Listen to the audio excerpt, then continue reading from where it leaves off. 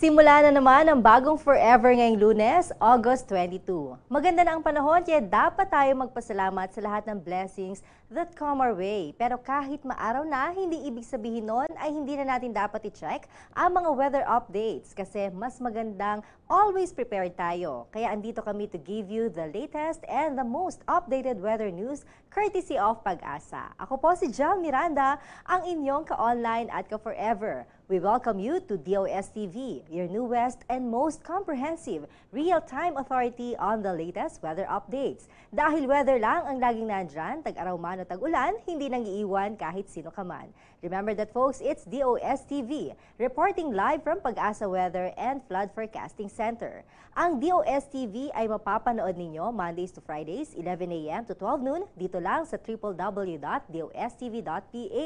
At live na rin po tayo sa Facebook at facebook.com/DOSTVPH. Kaya makisabay na rin sa live streaming namin. And for today's episode, may makakausap po tayong isang nakakabilib at nakaka-inspire na Pinoy inventor. Abangan ang kanyang heartwarming na kwento mamaya. And to start things or to start our week, let's check the weather for today. Heto ng ating Pag-asa correspondent, Mr. Benison Estareja. Sir Benison, kumusta po ang magiging lagay ng panahon?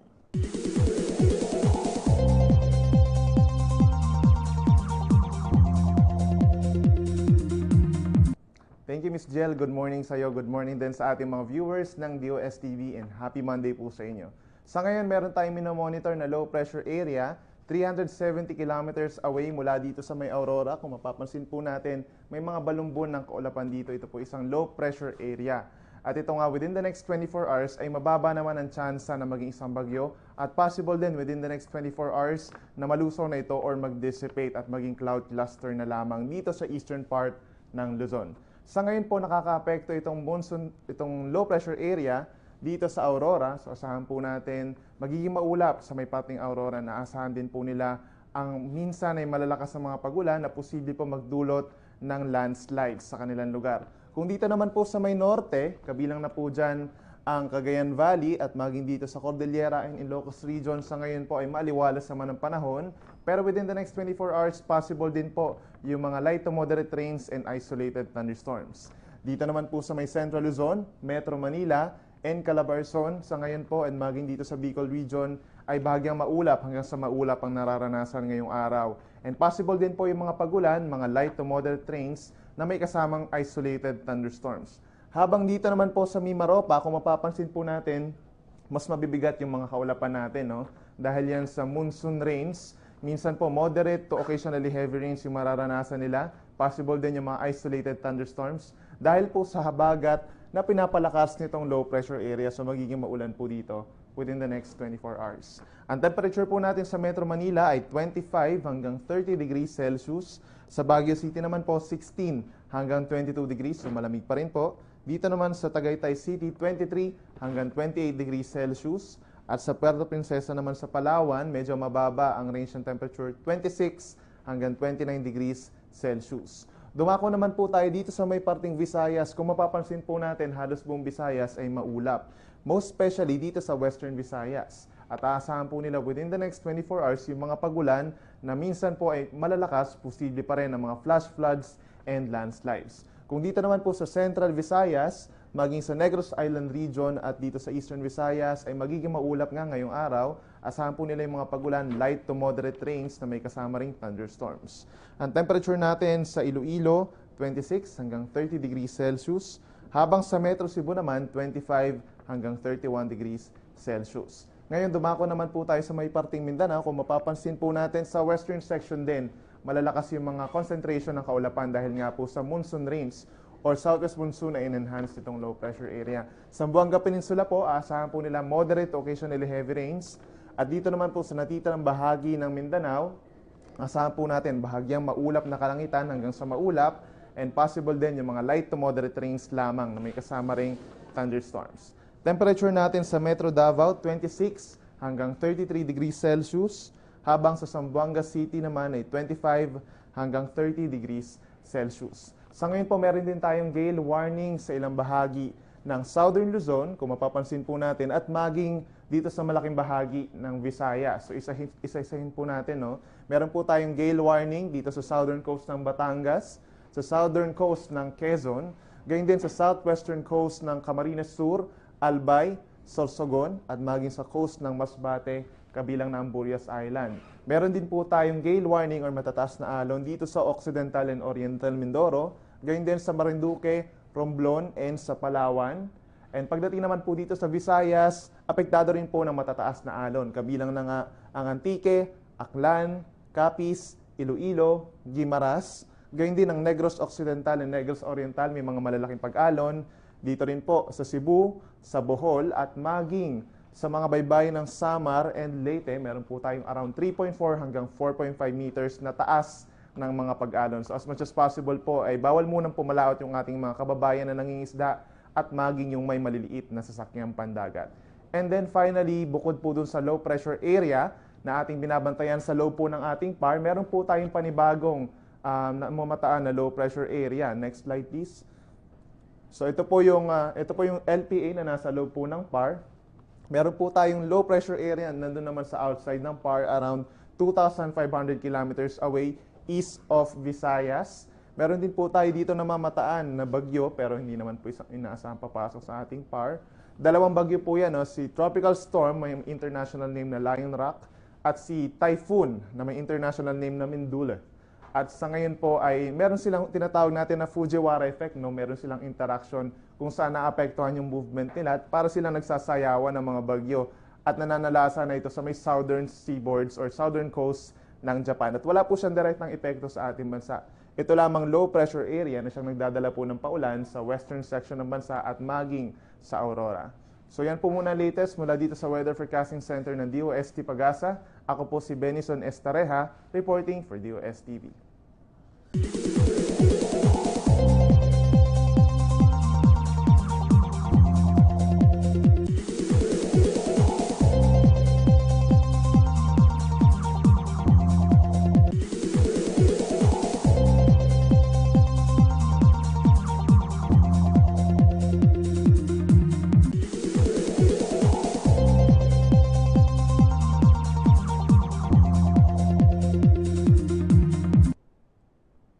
And for exclusive content na dito nyo lang sa DOSTv makikita, here's our dam water level report.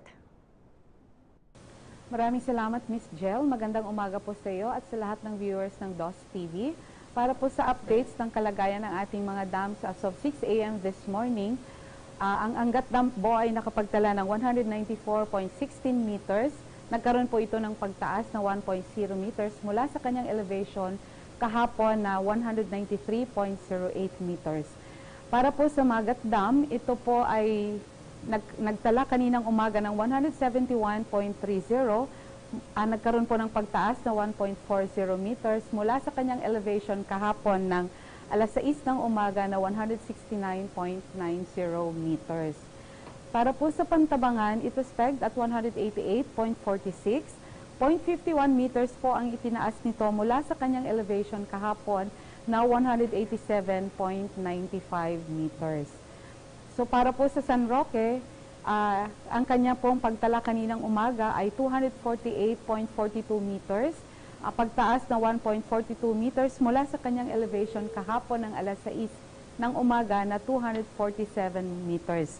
So para po sa kaalaman ng ating mga manonood, ang Binga at ang Ambuklaw Dam po ay bukas ang kanilang mga gates as of this morning. Nagpapatuloy po itong bukas sa oras na kasalukuyan. So ang Ambuklaw Dam po ay bukas po ng 1 gate at 0.3 meters. Samantalang ang Binga po ay meron pong isang gate na bukas at 0.4 meters.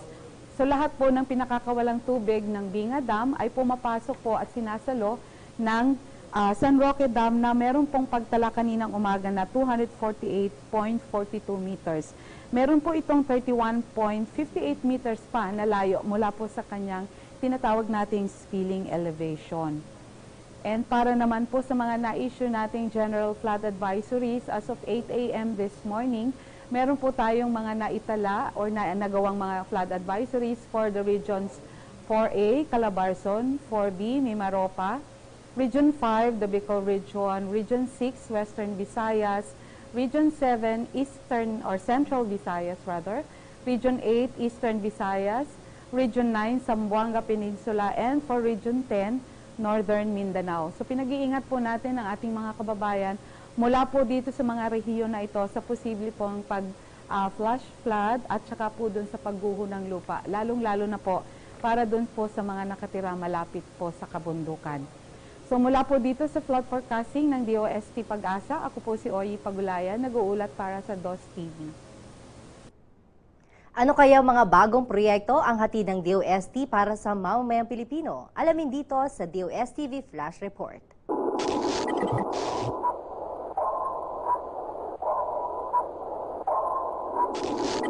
The Philippine National Committee for IATSS Forum's Leadership Training Program is now accepting applications for the 57th and 58th IATSS Forum, which is scheduled from May to July and September to November 2017, respectively, in Suzuka, Japan. The forum aims to provide the participants from ASEAN countries with a broader perspective and understanding of the role of science, technology, and culture of Japan and the developments in ASEAN countries. The IATSS Forum is open to Filipino men and women who are not more than 35 years of age at the time of application. They may come from any executive or administrative branch of government with at least 2 years of professional experience and are involved in policy formulation and planning work, or they may come from the academic and private sectors. Interested applicants need not have a transportation or traffic safety background. Applicants from any field of specialization are welcome.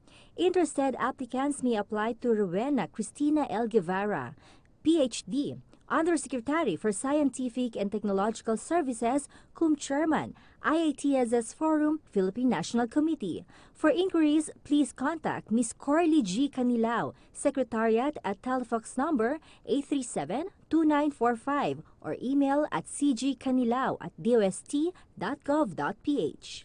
The Philippines, through the Department of Science and Technology or DOST Philippine Council for Health Research and Development, hosted the Asia-Pacific Economic Cooperation or APEC workshop on the development of herbal medicine database in Asia-Pacific region last June 28 to 29, 2016 at Hotel Gen Manila. The two-day workshop discussed strategies on establishing an herbal medicine portal in the Asia-Pacific region, which was proposed and supported during the 2014 and 2015 APEC Policy Partnership on Science, Technology, and Innovation meetings in China and Philippines, respectively.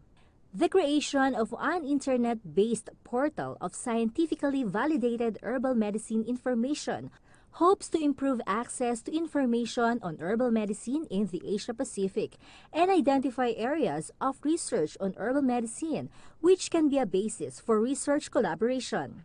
The herbal medicine database also helped in establishing a network of researchers and information providers working on herbal medicine in Asia-Pacific.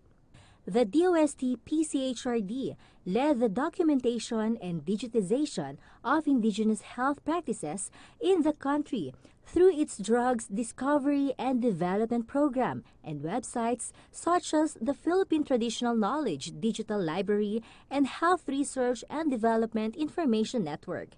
The outputs of the workshop included action and sustainability plan on the development of the portal, which will improve reporting and access of scientifically proven herbal products in Asia-Pacific, thus helping the promotion of research and policy partnerships between and among APEC economies. Part na ng staple diet ng mga Pinoy ang rice, particularly white rice. Pero alam nyo ba na may mas nutritious, mas economical at mas long-lasting na variety of rice na pwede rin na maging bahagi ng ating daily meals? Ito po ay ang brown rice. The DOST, through the FNRI, is leading research and development on brown rice to determine the various aspects of improving the stability and shelf life of brown rice. Panoorin po natin ang susunod na video kung paano isinusulong ng DOST ang brown rice para maging bahagi ng hapagkainan ng bawat Pilipino.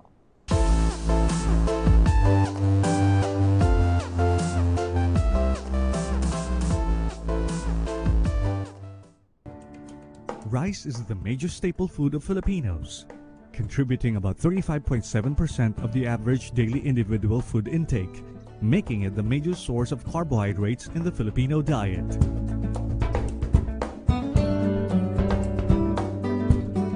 White rice is the most consumed form of rice, based on the 7th National Nutrition Survey conducted by the Food and Nutrition Research Institute of the Department of Science and Technology.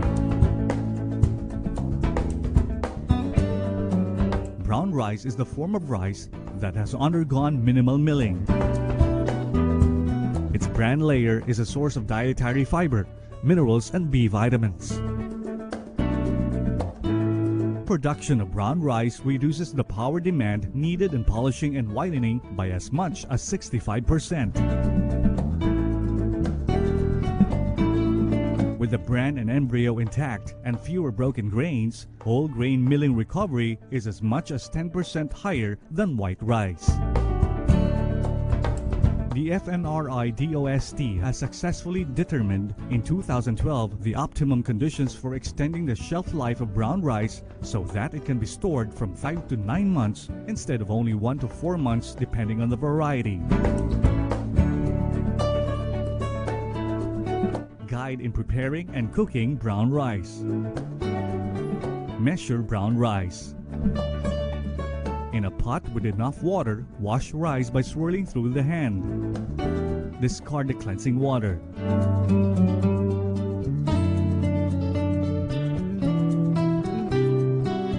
Depending on the age and variety, 1 cup of brown rice will be needing 2 cups of water for cooking and will yield approximately 2 cups of cooked brown rice.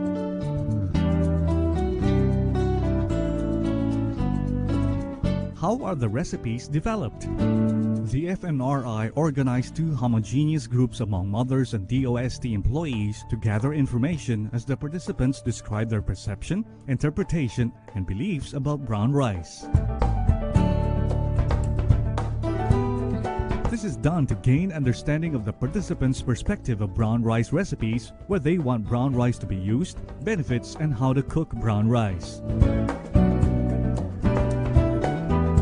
The FNRI DOST has explored the culinary potential of brown rice through a series of recipe testing and sensory evaluation to achieve the acceptable form, texture, taste, and consistency.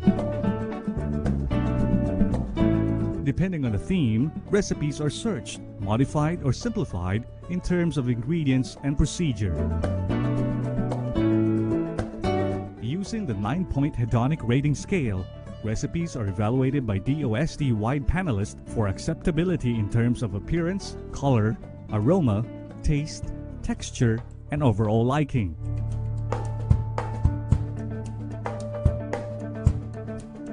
Estimation of energy and nutrient content per serving of the recipes, photo documentation, review, and finalization of recipes are performed to complete the process.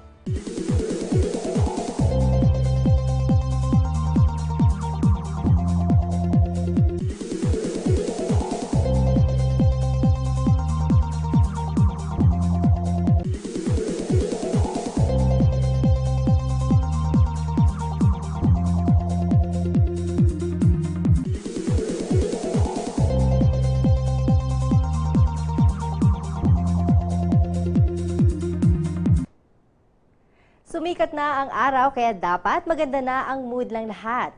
Everything is bright and sunny kahit ang mga sinisigaw ng puso ng ating mga ka-forever. Ito ng ating mga nakalap na hugot panahon dito lang sa What's the Weather with You.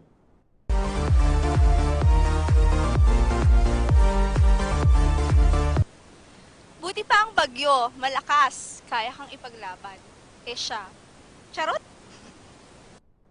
Ayan ang hugot mula kay Miss Lori Dean de la Cruz. Teka, parang may pinagdaraanan yata si Miss Lori pero huwag agad nega. Baka naman may pinagdaraanan lang talaga siya. May inuna lang na mas mahalaga sa buhay. Like his family or health or work. Kausapin mo muna and make things clear. Pero kung magtutuloy-tuloy naman ng ganyan, baka, naku, dapat itigil na yan. Baka naman dumating pa ang unos sa buhay ninyo, ikaw pa ang ipagtanggol niyan. Bigyan mo ng weather report every day para naman maging ready siya ahead of time at may pagtanggol ka. I-push mo lang yan, di ba? Ayan naman, mula naman sa ating resident weather forecaster, Mr. Benson Estareja. Sa ngayon, para akong lamesa dami. Di ko na kaya. Punong-puno na. Diba talaga naman ang ating mga weather forecaster ang lalalim ng mga pinagdaraanan. Ay naku, Sir Benison, kung ako naman o kung ano man yung mga kinapupuno mo, diba? Ilabas mo lang, masama ang nagtitimpi ng matagal, masama sa kalusugan yan. At dapat lagi lang good vibes, para palaging happy lang tayo, diba? Dapat parang laging sunny ang weather para hindi naman mapuno ang dam. Kaya smile, kasing init ng araw sa labas ang hagod at hugot ng ating mga ka-forever. Kaya naman sa mga hindi pa humuhugot dyan, ilabas na ang mga tablets at smartphones at makihugot na. Mag-level up na sa hashtag hugot panahon para naman next time, sabay-sabay tayong maki-emote at makihugot. The inventor of the one-chip video camera was Mark Loinas, a Filipino resident of New Jersey who works with Lucent Technologies. He was featured in the July 1999 issue of Discover magazine.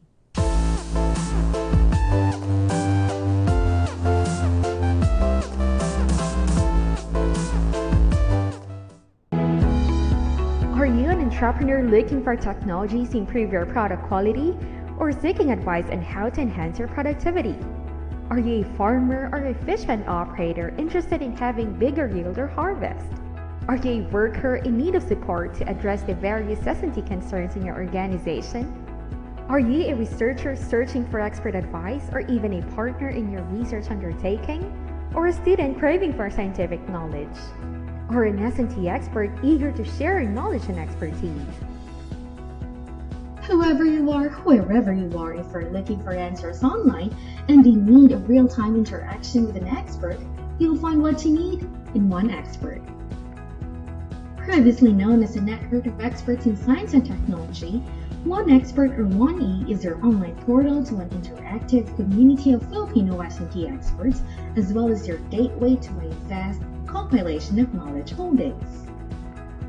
The migration to a new portal and being rebranded as One Expert signifies a unifying platform where clients or users can find, interact with, and avail the services of S&T experts affiliated with DOST. Our nationwide pool of S&T experts are ready to provide technical advice and consultancy services to Filipinos anywhere they are in the Philippines or even abroad. Through One Expert, access to experts and technologies, particularly by people living outside of the urban centers where most research and technical institutions are located, will improve. One Expert will likewise bring the services of any accredited expert located anywhere in the Philippines to clients that need S&T assistance. One Expert will also encourage the involvement of local scientists, researchers, engineers, inventors, and other technical people from both the public and private sectors in addressing S&T problems of the country. Further, information and knowledge sharing among local scientists and researchers are also encouraged. Being an online service, the use of ICT in the delivery of government programs, projects, and services will be enhanced. Using your browser, whether on your laptop, desktop, Android, or iOS device, navigate to oneexpert.gov.ph to access the portal. At the homepage, you can find more information about the portal, its major services, featured experts, and feedback from our clients. Just remember, all you need is a valid and working email address to sign up for an account, activate and update your profile. While your account undergoes verification and validation, you may already start sharing and building your digital workspace. So what are you waiting for? Let science and technology transform your life now. Log on to oneexpert.gov.ph and be part of our growing science community.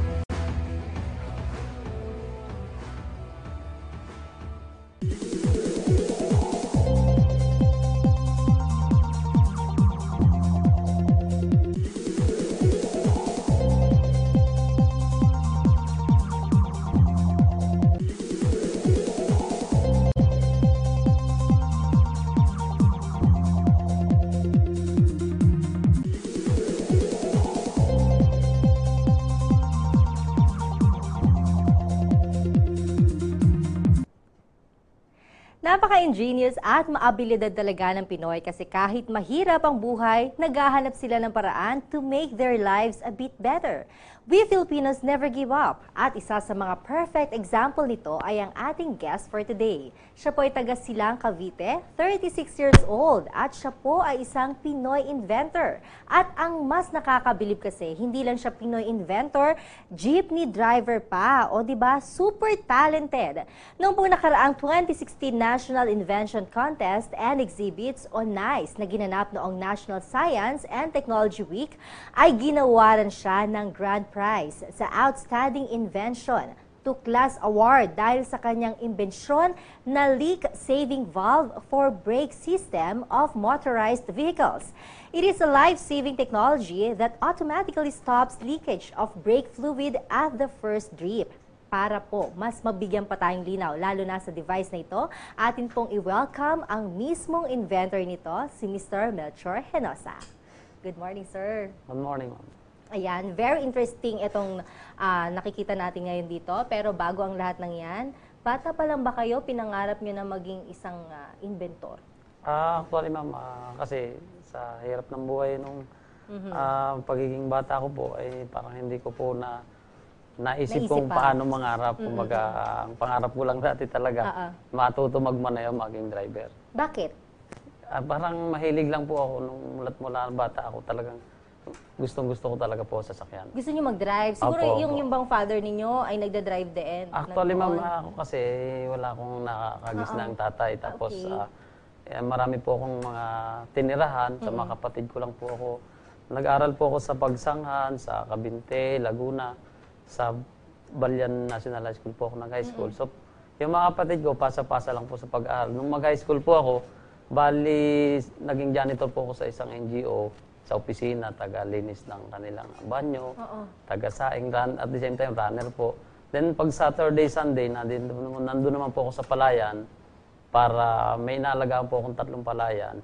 Then, pagka summer, harvest time, harvestin po yun yung aking pinakang kaparte, pang-enroll ko naman for the next, so yun, so ano naman po. Kaya lang, so na-stop na po ng second year high school yung aking pag-aaral. Hanggang second year high school? Opo. Hindi ko na po nakayang Napagpatuloy? Opo. Oo, pero nakita natin kung gaano kayo kasigasig talaga, di ba?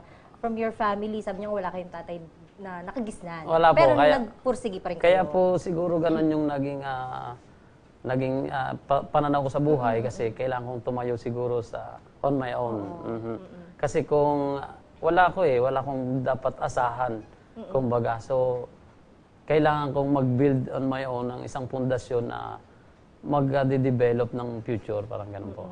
Parang ini-invent mo na rin in a way yung magiging Opo. future mo. Parang ganun siguro po kasi ang naging pananaw ko, ang family, let's say, napabayaan ka ng pamilya mo, kailangan mo siguro, ang naging prinsipyo is, pag napabayaan ka ng iba, so, yourself, mahalin mo na yung sarili mo. So, naging, matatag sa aking kalooban na focus po ako sa lahat ng bagay na aking ginagawa. Laging meron siyang creativity po yung aking lifestyle.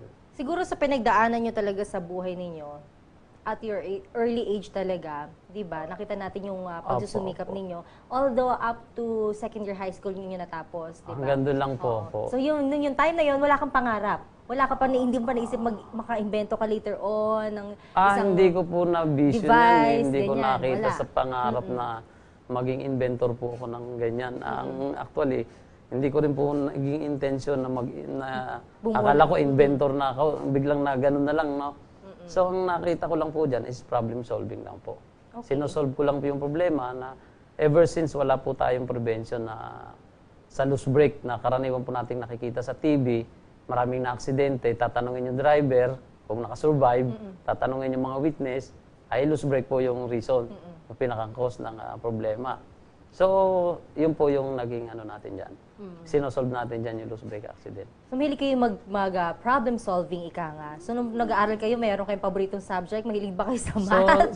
Kasi ang favoritism kasi, kung kukwentahin natin, parang kanya-kanya ang tao, although kanya-kanya tayo, pero ako wala po kasi akong favorite na mga subjects. Wala talaga? Wala po kasi average lang din naman po sa school. Ayun nga lang, nung 1995, sa drawing contest, nag-top din po yung ating drawing sa buong National High School. Tapos sa pagiging creative din po, naging founding president po ako ng Potential Seeds Marketing Cooperative sa aming pong barangay, sa Barangay Balyan, Laguna. Actually, yun ang origin ko po.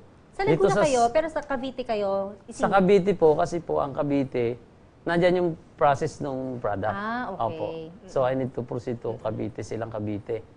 From Laguna. Laguna, opo. So, nandyan lang yung process nung then nandyan din po yung aking office. So, nandyan po ako nakaka-permi ngayon sa silang Cavite. Ayun. At ito, nakikita natin mga ka-forever sa ating harapan. Ito yung naimbento ni Sir Melchor. Pero, kwentuhan niyo muna kami, bago itong invention na ito, talaga, ano naisip ninyo? Di ba sabi niyo kanina, meron kayong mga nababalitaan sa balita, aksidente, etc. And ito ma'am, itong invention na to, base na rin to sa aking experience. Kasi ako po ay almost 13 years na jeepney driver, hindi lang sa mga jeepney, naging driver din po ako sa mga hardware, sa bus, dito sa sa Fortune, Tabaco, sa Marikina, tapos school service, sa mga 10-wheelers, mga delivery mga cements. Parang dami niyang ginagawa, sir. Marami po. At ayun nga po, Okay. natuto po ako sa troubleshooting. Hindi naman po ako nag-test dahil hindi rin po ako nag-aral sa pagiging mekaniko. Ay nalaman ko po yung buong sistema ng preno na yun yung pinaka-weakness ng brake na pag nag-deplete ang fluid, yung buong system ng preno wala na po siya. Paralyzed na po. So, ito na po yung depletion of fluid due to loose brake na pangkaraniwan nga po na dahilan ng loose brake accident na nagre-result ng damage to property, fatal, and death.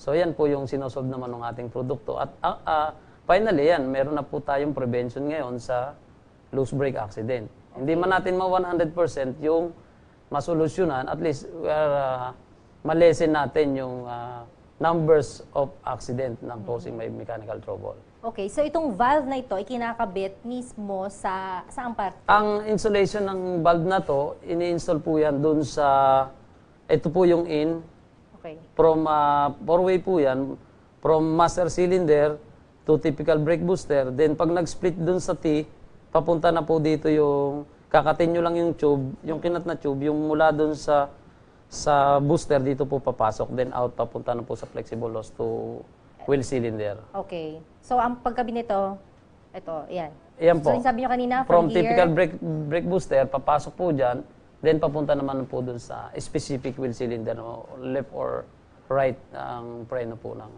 sa gulong.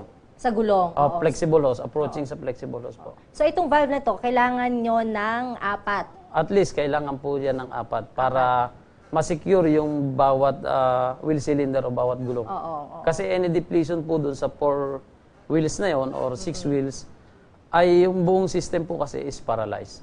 Total loose brake po kayo. So, because of, by employing this brake leak sealing valve, pag po nag-deplete yun, hinahawakan po niyan yung pressure of fluid, then pag pump mo again yung brake pedal, babalik po yung pressure, may preno po yung undamaged wheels brake. Ibig sabihin, kapag nag-leak na yung fluid, halimbawa, example, nag-leak yung fluid. So, pag nag-leak po, Ito, automatic shut off. Shut off yun, Shut di ba? off, Oo. opo. Okay. 100% po yan. Pag nag-leak yan, sa simulation natin ginawa, at saka ayon din sa, meron na rin po tayong customer na nagpasalamat doon sa brake leak sealing valve. Kasi po meron na siyang nasave na isang sasakyan noong 2015, yung isang truck na nakabitan po natin yan, na nawalan po siya ng preno, pero pag tapak niya po ulit sa brake pedal, may preno po. Kumagat pa rin. O nakarating po na maayos at nakapagtapos pa ng kanyang doon sa obligasyon ng mga dinideliver niya. Oo. Napakaganda, di ba? Imagine mo, itong invention na ito, Pinoy pala nakakagawa nito, sir. Wala pa po yan kamukha kahit saan. Kaya po tayo ay nag-grant ng patent noong April 8, 2013. Na-file ko po yan noong September 16, 2011. So, in 18 months, nakuha ko po yung title niyan as brake leak sealing valve for motorized vehicle na nakapatent po yan. So, yan po ay wala talaga pong kamukha kasi yan po hindi lang naman sa itsura, ang patent po ay may claims at Correct. yun po yung pinoprotektahan ng Intellectual Property Office. So, yan po ay original ang Filipino invention po. At dapat maalagaan talaga natin At yan. dapat po maprotektahan natin and ma-promote natin at sa ating mga viewers po, ito pong invention na to ay pwedeng-pwede na po nating i-adapt at ito po pwedeng-pwede na po nating pagtiwalaan at pwede nating masubukan in your own vehicle, pwede po nating ikabit para kayo po mismo ay makita nyo yung performance ng brake leak sealing valve. At ito, iba-iba yung sizes, sir. Halimbawa, malaki yung sasakyan ko, maliit, Opo. yan. Ang Pwede. sizes po natin ay meron po tayong specific size para doon sa specific din na size o ng sasakyan. Kung gaano po kalaki yung sasakyan nyo, siyempre, ma-match po natin yung Ko-customize ninyo. i-customize po Ayun, natin. oo. Opo. Pero sabi daw, nung pumasok yung idea ng paggawa nyo ng itong sistema na ito, nasa naiya daw kayo? Anong kwento doon, sir? Ang mangyari po kasi, siyempre, pag minsan naghihintay ka sa isang tao, may inaantay ka, minsan wala kang ginagawa mo, Okay. mainip-inip ka ngayon.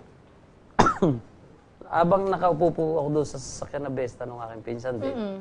Then yung pinsan ko coming from Germany, na kapatid naman nung may-ari ng sasakyan. So habang naghihintay po kami, nakataas yung pa ako doon, medyo nakahiga po ako ng konti doon sa sandalan. Nakapatog yung pa ako doon sa sa may dashboard. Napansin ko yung salina sa preno ng fluid. Then, na-imagine ko na pagka nag-deplete ang fluid mo, bomba ka ng bomba ng brake pedal, nauubos yung laman ng master cylinder. Till mawalan ka talaga ng preno and then ma-aksidente ka. Then naisip ko, how about kung magkaroon ng device na mag-prevent doon sa continuous bleeding ng fluid. So, yun, na-trigger po yung isipan ko na naumpisan kong i-design ng mga nakasumunod na araw na nakatulog naman ako ng mas maaga. Siyempre, nagising ng mas maaga. Okay. So, naiguhit ko po yan ng 2 o'clock, natapos po ako ng siguro paliwanag, tapos na. Tapos, ayan, na-design ko na po yung brake leak sealing valve. Ayun. So, mula sa pagkakahiga mo at sa pagtulog mo na maaga at pagising mo na maaga, ito ng kinalabasan. Pero 5 years po yung naging development. Ayun. So, ganun katagal. Marami po tayong inubos na sakripisyo dyan at may naranasan na rin natin dyan. Minsan nakikisakay lang, minsan hindi po ako nakakakain. Tama sa Manila pag kami naasikaso. Kasi nga po, siyempre bilang isang jeepney driver lamang, wala po lamang kuya, alam mo napakahirap maging jeepney driver. Sa bagay po, isa sorry sa mga nakarinig. Pero, siyempre, meron po kasi tayong, kahit mga tao naman tayo, minsan tinitingnan din natin yung level ng hanap buhay. Kumbaga nga lang, ay yung nilalamang natin dyan, yung kinikita. Yes. Hindi enough doon sa... Kasi kalimitan nga po yung mga inventor talaga. May pera, may budget. Kaya nga po iba, tinatawanan po ako. Gawa ng akala nila, parang sabi, may hangin yung utak kasi para hindi nakakakain. Kaya nga po siguro gano'n. Lalo na yung mga nakakilala sa akin. Kasi alam, jeepney driver lang. Tapos nag-iimbento ka. Pinampakaliwanag mo sa kanila. Hindi ka talaga po paniwalaan Pero ngayon po, siyempre, andyan na yung produkto. Proud ka talaga.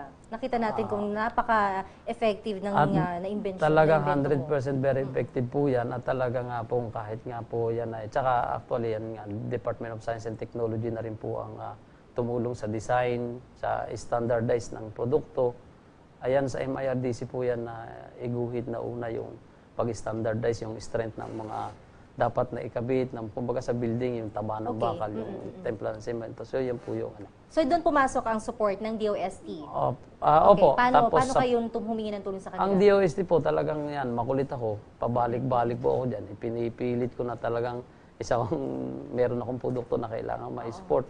At kulang nga po tayo kulang ako sa financial, ay natulungan po ako ng TAPI, DOST, na prototyping, tapos sa market testing, tapos ngayon para doon sa mas ma-boost na yung production ng brake leak sealing valve.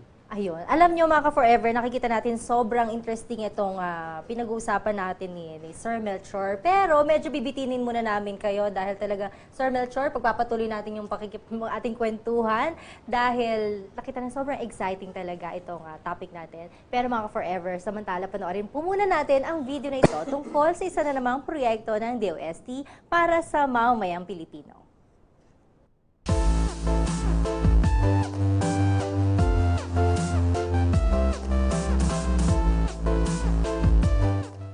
Committed to make science and technology accessible for all, the Department of Science and Technology, National Capital Region, or DOST-NCR, takes pride in promoting innovations and sustainable technological solutions, covering areas within Metro Manila. From its pool of professional consultants and seasoned experts, it draws upon the most appropriate developments, techniques, and innovations suited to meet the individual needs of its clientele. The DOST-NCR works with technological-based platforms to generate value and provide holistic and tailor-made solutions through transfer of appropriate technologies and innovation system support, technical assistance, trainings, and consultancy services. One of DOST-NCR's key program is Small Enterprise Technology Upgrading Program, or SETUP.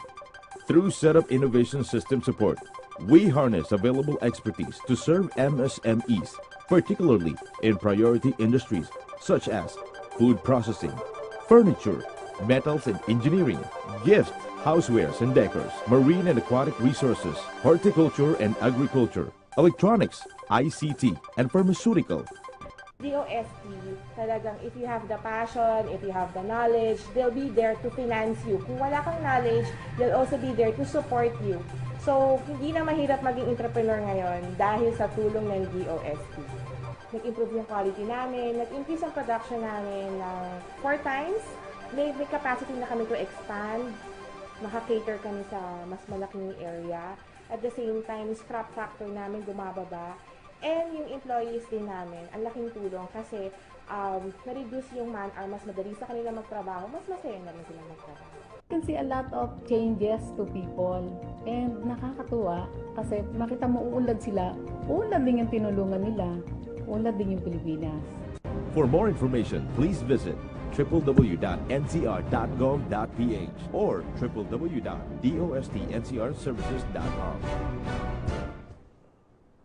And we're back, mga ka-forever. Siyempre, kasama pa rin po natin ang isang magaling at matalinong ka-forever natin, si Mr. Melchor Henosa. Ayan, sir, pagpatuloy natin yung ating kwentuhan. So, ito, nung pumasok na ang DOST sa ang suporta ng DOST, ano yung ginawa nila para sa So, ang DOST po kasi, kagaya niyan, sa pagkilala po natin ang Department of Science and Technology nga po ay isa sa humahawak ng mga teknolohiya. Okay. So, bilang isang inventor po, lumapit ako sa DOST. At yung hindi lang po naman po financial lang naiambag nila dyan, bukod sa ron yung mga technicals, kagaya po ng mga simulation testing po niyan sa field ay ang team ng Department of Science and Technology through TAPI ay naandun po habang ito po ay sinusuri at kaya po talagang 100% po yung ating produkto ay na-standardize po natin at hanggang sa yan po ang naging naging produkto natin. So, di ba sabi nyo kayo nag-design? Opo. Pero yung molde nito, sila na nagbigay yung equipment, Actually po, ang molde niyan, meron lang po ako muna temporary na molde. Tapos ito nga po yung assistance ng TAPI ngayon na sumunod. Meron na po akong molde, talagang mas gaganda na po itong produkto by the next 3 months or 4 months siguro. Yung appearance na lang naman po ang gaganda. Actually, iyan na rin po siya eh. Okay. So, no problem naman kung yan po yung mismo niya. Ang MIRDC, metals? Ang MIRDC naman po, sa design po ng pag-standardize nung sa drawing po, sa plano po. Then yun, naiayos po yung plano niyan. At actually, ma'am, maraming models ang pinagdaanan ng ating brick-leak ceiling valve. Siguro mga 5 wood pattern. Tapos, meron pa tayong ginamit na wax, may rubber dyan, may ceramic mold pa. So, kaya maraming naubos na kabuhayan itong ating brick-leak ceiling valve. Mahirap talaga Tapos, ayan, marami rin po ako na-reject nung una. Kaya yun. So, ito talaga nag-match? Itong, sabihin yung mga materialis na ginamit niyo dito? So, ang materialis, ito yung mas fit talaga? Ang materialis po niyan ay kung ano po yung ginagamit ng mga branded na mga sasakyan na kagaya ng mga Isuzu, Toyota o ay yun, same materials po tayo kung ano po yung aluminum, yung type ng alloy, yung paano yung process niyan. Ganon din po siya dumadaan. So, wala po tayong magiging problema regarding sa materials po ng ating brick-leak ceiling valve. Yung durability niyan talagang kung gaano katagal yung sasakyan mo at naikabit mo yan. So ganun, maliban din na ang lang. buhay. Ganun din po yung lifespan niyan. Maliban lang sa manual error. Yes. Nasira nyo, nyo. So ganun lang po yun. Pero ito kasi buhay pa rin. Halimbawa, nasira talaga yung sasakyan mo, ang makina ang problema. Ay, yung makina po ang re-repair nyo, siyempre. Tapos ito naman, mayroon naman po tayong may repair kit naman tayo. So, available po sa lahat ng auto supply yung makakailanganin yung mga internal accessories po nito, ma'am. Ayun. At recently, during NSTW, kayo, nag-join kayo dun sa contest ng NICE. Hindi ba? Opo. So, yung NICE naman po ay siyempre bago po tayo makarating sa National Invention Contest ay siyempre po yung regional muna po. So, yan pong ating brick-leak ceiling valve, nanalo po bilang winner sa RISE o Regional Invention Contest and Exhibits noong 2015. Then at the same time and same months, yan po ay nag-top din, nag-grand winner po, na-awardan po yan ng trophy. Then may plus cash sa Philippine Chamber of Commerce and Industry. AMI IP Awards noong 2015 din po, noong October 27. So marami na pala na isama. So nakatatlo na. Tapos yan nga po sa naging Outstanding Invention of 2016, itong ating brick-leak ceiling valve. Okay. nitong nakaraang buwan po. Siyempre, di ba, during that competition, kapwa mo inventor ang katunggali mo, di ba? Ano pakiramdam? So, sa atin naman po, we are presenting our invention. Hindi naman po natin sinasabi na yung ating kapwa-inventor ay mahina. Kumbaga lang, siyempre po siguro, ang inaano lang din yung value ng produkto. Kasi sa totoo naman, lahat ng invention po ay as long as magbe-benefit ang mundo dyan, nakako-contribute ng technology, yung mga Pilipino, ay wala naman po tayo minamaliit. Ang napaganda lang siguro, medyo mataas yung value ng brake sealing valve. Bakit po? It can save lives and properties. Yes. So napaka-very important niyan. So instead na mamamatay nung araw na yon, that is because ang ating brake sealing valve ay nakakabit sa sasakyan na yon. So masasave po ng brake sealing valve yung possible accident. So, magkano naging premyo nyo doon sa contest? Sa contest po, napapanalo na niyan sa totoo na nasa 400,000 na. 400,000? Sa lahat-lahat po doon sa mga contest. Hindi ko na lang Okay. Opo, sa mga ganun. So, sa inyo, 400, magkano? Basta doon po sa lahat ng mga contest na yon, 400,000. Total na Opo. 400,000. Aside from that, yung topic talaga, nagbigay din ng funds sa inyo for this project, tama? Bukod naman po yun. Yun naman po ay may repayment naman yun. Yun naman po utang naman. Pero may grace period siya na 6 months. Then after 6 months, meron na po tayong magiging monthly doon. Pero hindi naman po mabigat yung monthly kasi sa value naman ng produkto, medyo maganda naman ang presyo. Tsaka mabilis po ibenta eh. Oo. Pero meron na ba mga nag-offer sa inyo na mga negosyante o mga manufacturing company? Nung mga nakaraan po, meron po mga nag-offer dyan. Kaya lang sinikap ko po, ayaw kong maipasok siya na maging... kasi usually ang mga maliliit na inventor, na mahihirap na inventor na walang budget, ini-offer nila to sa may mga pera, ang nangyayari sa kanila, royalty lang ang kanila. Oo nga. Samantalang ito po, sinikap ko po mag-register ng sarili kong kumpanya, Henyosa Technologies. So ito po yung Henyosa Technologies ngayon, manufacturer po nitong brake sealing valve. Ang process po nito ay meron po tayong katayap na 3 kumpanya, doon po lang umiikot, then sa akin po yung marketing and yung pinakang packaging sa assembly, sa akin po lahat. So sa ngayon, nakapag-deploy na rin kayo ng ilang units? Almost nakapaglabas po tayo niyan, siguro more or less 500 pieces pa lang yung nai-produce natin na brake sealing valve. Anong next natin para sa proyekto So, natin? ito pong ating brake sealing valve, magkakaroon na po yan ng mabubus na yan kasi madadagdagan na yung aking molde. Tapos ang mga kinakausap ko naman itong aking mga katayap na machine shop, mag-PPO na po tayo, kukuha na po tayo ng target by the next 3 months lang kung ilan yung dapat mai-produce para magkaroon ng stock. Kasi ang nangyari po ngayon, ay ginagawa pa lang yung brake sealing valve, meron na pong destinasyon, may kakabitan na kaagad. So hindi pa tayo nagde-demo sa mga terminals, hindi pa tayo lumalabas kasi kung mag-demo agad tayo, nag-market strategy tayo, tapos wala pa po naman mai-supply, so mabibitin lang. So dahan-dahan lang po dito sa Paano kung may mag-offer sa inyo, sir? Bibili namin to. Akin na lang. Actually, ang brake sealing valve naman, open po yan for business, no? Yes. So, pwede po natin yan. Siyempre, ang ating motivasyon naman dyan is to promote safety sa mga motorista natin. So, open po ang Henyosa Technologies para makipag-usap sa mga negosyante kung paano naman, siyempre, papasok naman yan sa Memorandum of Agreement kung paano po tayo magbi-business. Sa ngayon, meron ka pa ba ulit naiisip na bagong inbensyon?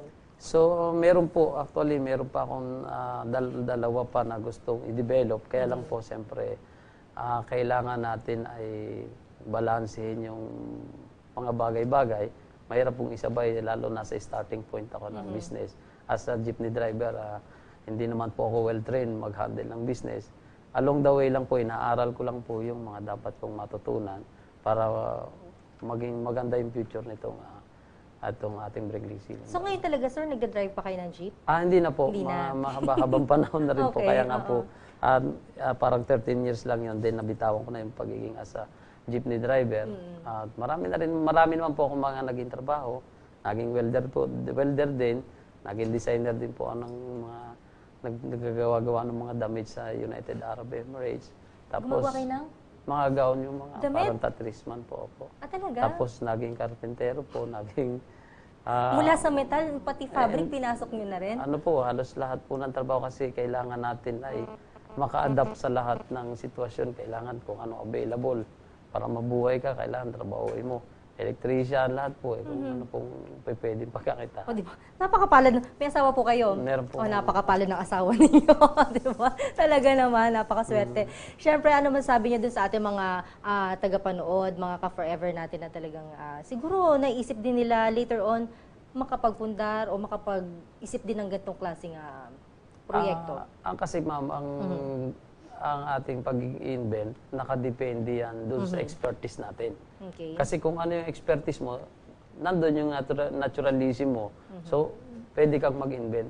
At hindi naman pwede ma'am nung bigla ka lang mag-iisip kung anong inventuhin mo kasi mahihirapan ma'am eh.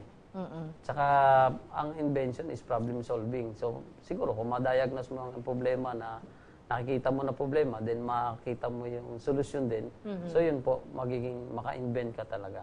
Opo. Ang DOST, anong plano nila from this for this invention? Marami po actualing programa ang Department of Science and Technology through TAPI, na nakalaan po dun sa brake sealing valve. Kaya lang po, siyempre po, step by step natin yan i-avail kasi magsasabay-sabay, hindi naman po sila mag-ano na gano'n. Pero yung setup ng casting, meron na po silang pwedeng isabay, ibang division naman yung hahawak. So, bali magkakadalwa yung programa na ma-apply po ng Department of Science and Technology dito sa ating invention. Ayun. As of the moment, may mga challenges ka pa bang kinakaharap? Actually, ma'am, hindi naman po talaga nauubos yung mga challenges. Ang kailangan mo lang ay, siyempre, para maging successful ka, ang success kasi meaning sa akin yan, nalampasan mo yung mga challenges at maganda yung result. So, natural ma'am, kahit naman sa ordinaryong tao na hindi mga inventor may challenges din eh. So kailangan lang ay hindi tayo tatakbo dun sa problema, kailangan laging isinosolve lang yung problema. Tama. Napakaganda. Very well said, ika nga sabi, from Sir Melchor, di ba? Eto sir, saan pwedeng ma-avail? Let's say may mga nanonood dito. Baka mayroong mga kumpanya dito ng mga sasakyan. Opo, this brake sealing valve po, pwede po kayong direct na makakontak. Available lang po, wala pa po tayo nitong mga outlets. Sa Henyo sa Technologies lang po, pwede nyo pong i-dial ang 0919-3937-873. Ulitin natin, sir. 0919 0919-3937-873. 873. At saka po sa isa pang numero, 0927-348-520. Ayun. 0927-348-520. Ayun. So, pwede po tayo mag-business nito at open po ang inyo sa technologies. Kagaya po nabanggit ko kanina na pwede po tayo mag-usap ng tungkol sa brake sealing valve. Pwede tayo mag-usap ng masinsinan. Ang isang valve po nagkakahalaga ng ang SRP po natin sa ngayon ay 4,000 isang valve. 4,000 isang valve. So kung kailangan natin ng apat, set of 4 16. para po makumpleto yung isang sasakyan. Yes, kabit-kabit, dalawa-dalawa. So sis na, tamang okay lang, kayang-kaya yan ni Jeff. 16,000, hindi ba? Pwedeng-pwede. At sa mga gusto magnegosyo, syempre, nasa pag-uusap nyo na yan ni Let's talk. Ni Sir Melchor. Baka meron pa tayong gustong sabihin, sir, sa ating mga taga-subaybay, nasa inyong pagkakataon. Sa inyo ho na mga nakakapanood po dito sa ating programa na DOSTv, ay ito pong ating produkto ay isang brake sealing valve at ito po ay isang invention na kagaya niyo po mga Pilipino. Sina-challenge ko po ang lahat ng nakakapanood na mag-isip po tayo, makakontribute tayo as long as we are living here in this world. Makasolve tayo pa ng mga problema at naniniwala po ako mga Pilipino ay talagang may kakayahan. Lagi po tayo nangunguna kahit sa anong larangan sa buong mundo, kilala po ang mga Pilipino. Kaya proud po tayo maging Filipino inventor. Thank you so much. At kami talaga ay very proud sa iyo. At kami proud bilang Pinoy. Ito, meron tayong sariling atin. Walang ibang meron nito. Sa atin lang po yan. Only in the Philippines. Yan, Tatak Pinoy. Tatak Pinoy yan, ma'am. Ayan. Thank you so much. Maraming salamat po, Sir Melchor and mga ka-forever. Nakita natin kung gaano ang kapakinabangan nitong na-invento ni Sir Melchor. At sana, doon sa mga gusto mag-avail, ulitin lang natin yung kanyang contact number. Pwede natin siya makontak sa 0919-393-7873 at sa 0927-773-48520. Ayan, Sir Melchor, di ba? Good luck at sana maging kapwa mo inventors, magpatuloy pa sa ganito magandang atikain at tuloy-tuloy tayo sa magandang mga proyekto from DOST.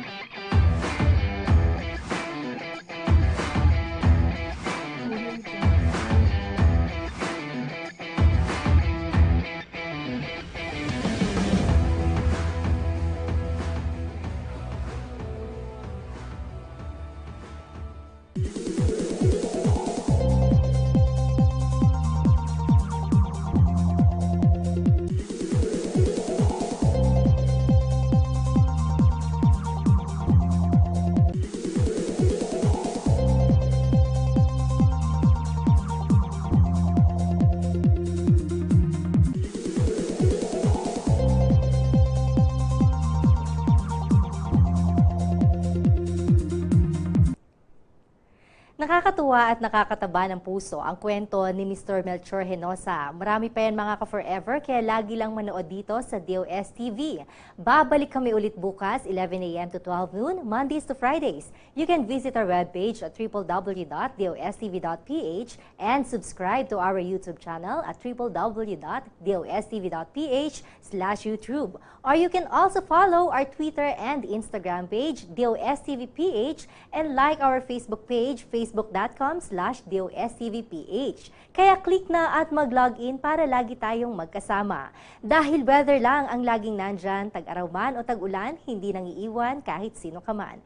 Kami ang DOSTv na laging nandyan, may bagyo man, hulog o kidlat, hindi namin kayo iiwan. Dahil laging tandaan, weather is forever.